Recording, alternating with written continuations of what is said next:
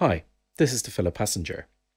In this video, we're going to look at making nice warm pads using Dexed. Dexed is a free VST based on the legendary Yamaha DX7 FM synthesizer. You can follow along in this tutorial whether you have Dexed or not. It will apply to pretty much any FM synth that you might have lying around, hardware or software.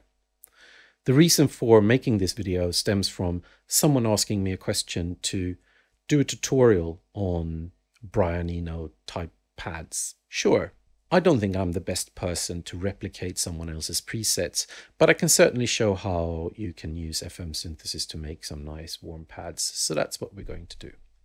If you are completely new to FM synthesis, I recommend you checking out a 3-minute tutorial just getting you started.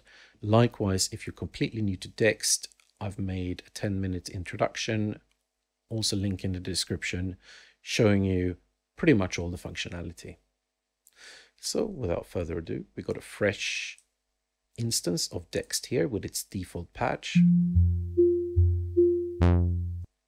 Not a very useful patch when it comes to making pads. So let's hit the init button that resets all the operators. It's only operator 1 that has got any volume on. All the other ones are turned down. As you can see here, the envelope, there's no attack and there's no release. Generally with a pad, you've got a bit of slower attack and a little bit of longer release. The envelopes here in the old Yamaha FM synths can come across as a little bit back to front, but here is a very quick overview. The top row of knobs here, it is still an attack, decay, sustain, release. Just to clarify that, the top row is the level, the amount of volume you want to have at each stage. So you want to end at 0 volume, for example, but at this stage you'll have max volume throughout. The second row down here is what we would be more used to as the attack, decay, sustain, release times. However, it is a bit back to front. So rather than having the knob all the way to the right to have a long release, we have to turn that down. It's basically now, it's set to max speed. It's as fast as the release can be. So we need to make it slower. So if we turn this down, you will see this curve change here. A bit more of a bell sound. And then we probably also need a little bit of a slower attack. So we do the same there. We turn it down to slow down.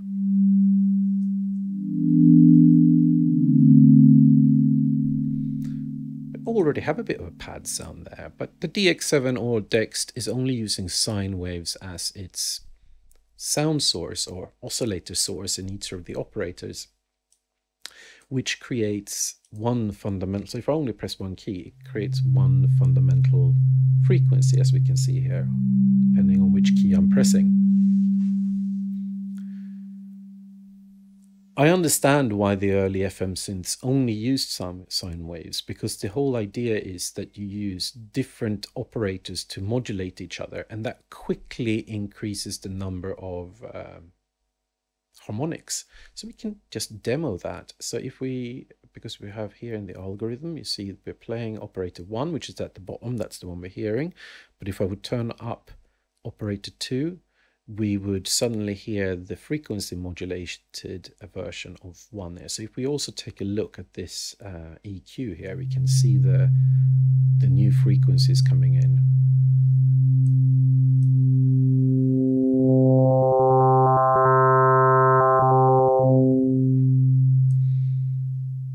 So clearly we are quickly getting quite a lot of harmonics, so therefore it makes sense to have a very basic waveform. However, I think there are some really interesting FM synths there that also use other waveforms, so you can go and explore that after this. So how can we make this pad something more articulated or animated with some more interesting harmonic content? So of course we can let's just turn this up for now.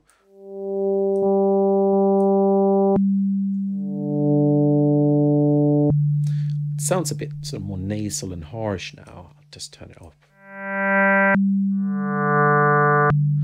And as soon as I let go of the key, you can hear the frequency modulation just finishes. You hear the sine wave ringing out. So if we want the the frequency modulation to continue as long as the release is ringing out, we actually need to change the envelope for this modulating operator as well. So let's just turn that down a bit.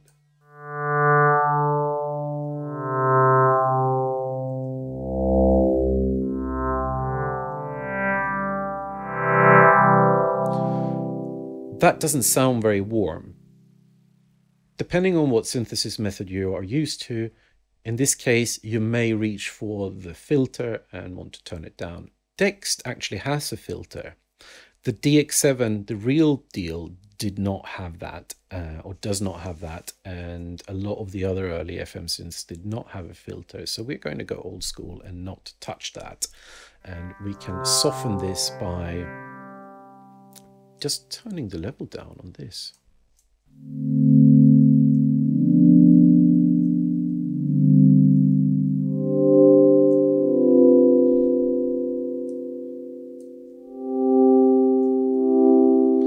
Have quite a nice pad sound there, and as we did with this, where you hear the frequency modulation actually tailing off, we can do the same thing with having it starting off as pretty much a pure sine wave, and over time you start hearing the frequency modulation coming in. I'm just going to turn up the level here just for illustration purposes, so we actually hear the frequency modulation coming in over time.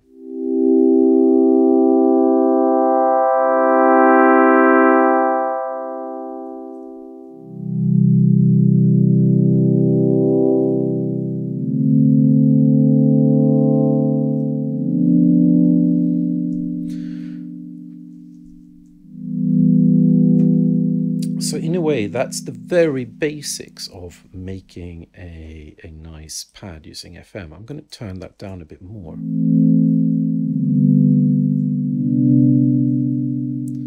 can make it snappier, so it's, look, I suppose, less than a pad.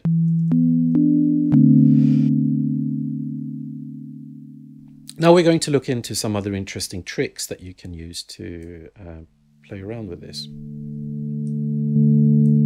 One is maybe amplitude modulation. Strange, when I hold down a key and change some of the parameters, you get it somehow to trigger sounds. I don't know why that is.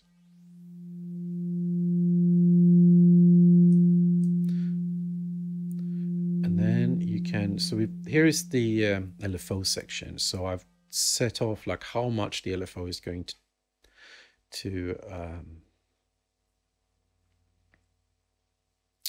what am I saying? It should be, do we need to turn up mod sense here?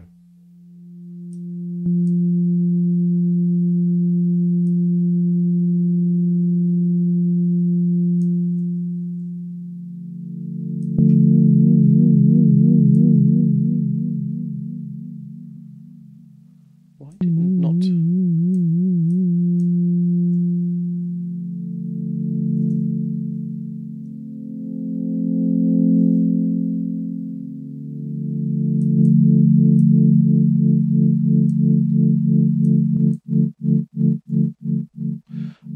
Maybe we didn't hear it because this was just not loud enough.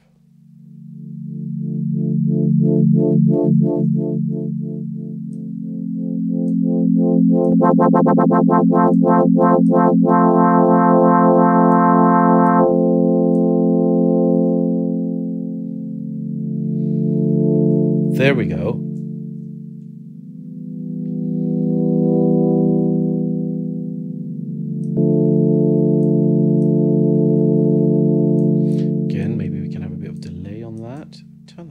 So we get a bit more of an extreme effect.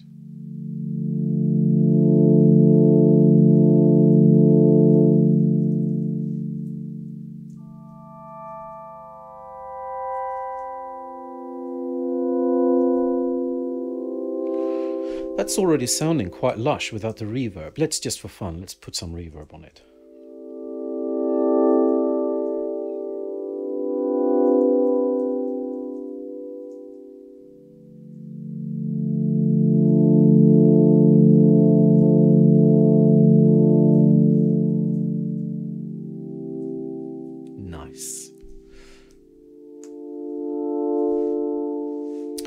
We haven't paid much attention to the algorithms yet. As this is set up by default, this is the basic algorithm. We're basically, in this case of this example, because we only got operator 1 and operator 2 turned up, we're hearing operator 1. We hear all the operators that are at the bottom line. And the ones above are modulators. So we are basically hearing number 1 affected by number 2. All the other ones are turned off. But we can create an interesting chain. Let's click in it again. Turn the reverb off. Let's see what algorithms we have.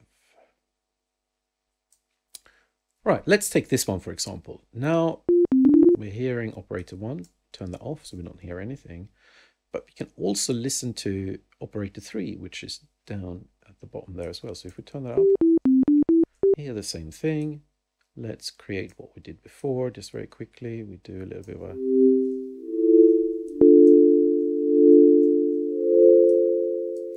nice pad, and then we can affect that by modulated by number 4.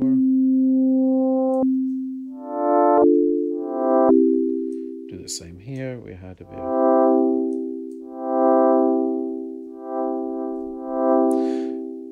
But now we can continue this chain. So we can have 5 affecting number 4 and number 4 then affecting number 3. So we can get some strange, strange noises. This is going to get harsher very quickly, I think. So let's do that. And then we can have this easing in maybe.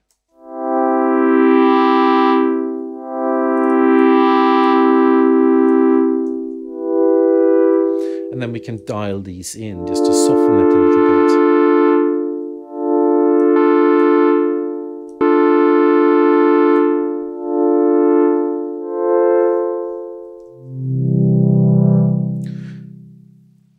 Now this bit here is interesting. All of them by default is flicked to ratio rather than fixed. What that means is that we are basically going to hear different tones when we are pressing the keyboard. These operators are tracking with the keyboard. If we set it to fixed, it doesn't matter which key I'm pressing. That operator will just play whatever frequency we are set it to. So now, if I'm playing around on the keyboard, this operator 5 here, which is that in there. Let's do operator 4. Is not going to track with the keyboard. We're going to get some interesting harmonic relationships that way. Just turning the volume up on that one, and you're going to hear it can get some quite harsh dissonances.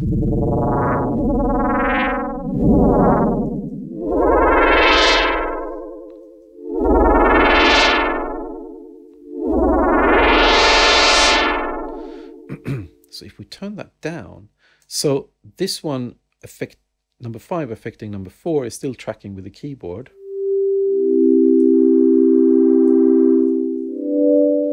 Let's just make this.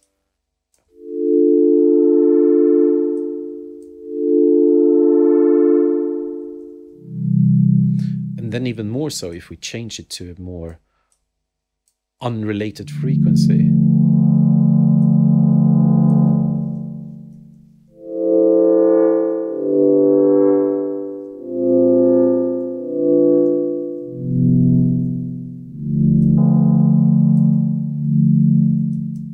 So there you can dial.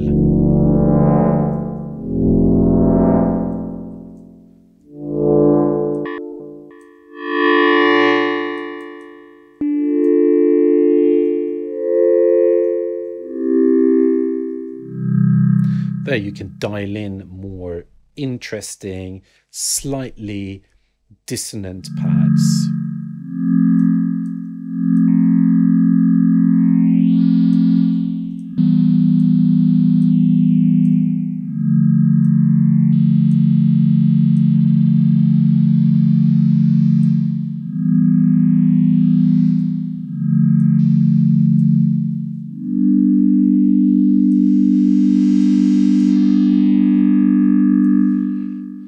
And then we can start playing with the LFO again.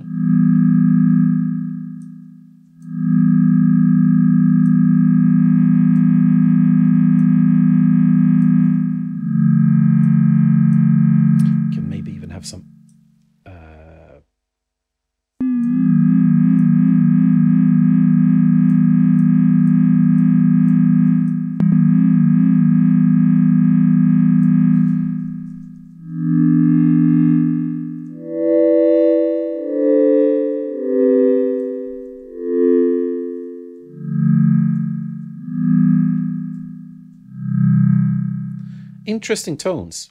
Let's just quickly make another one. So we're back to the default algorithm.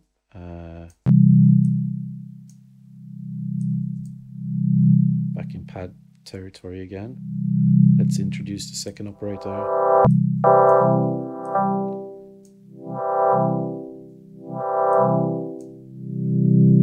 But we changed the tuning of this one.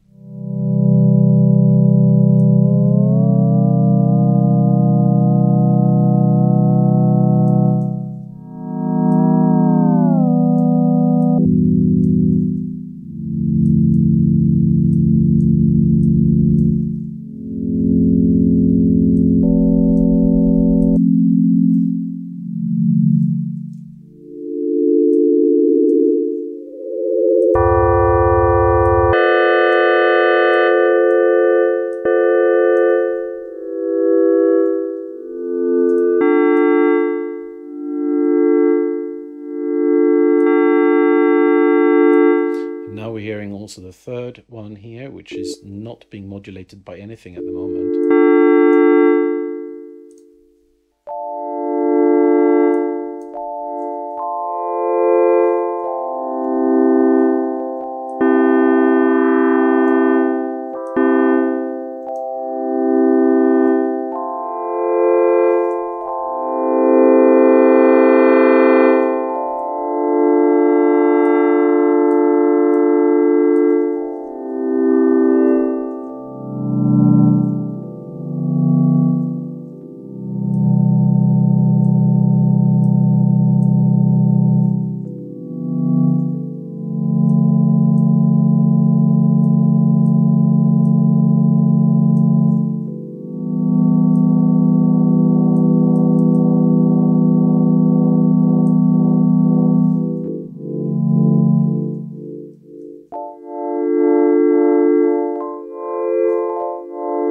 Anyway, I think that's enough.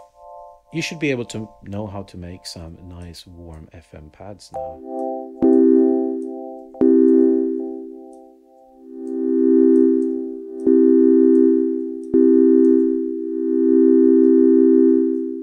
Thank you very much for watching. Bye.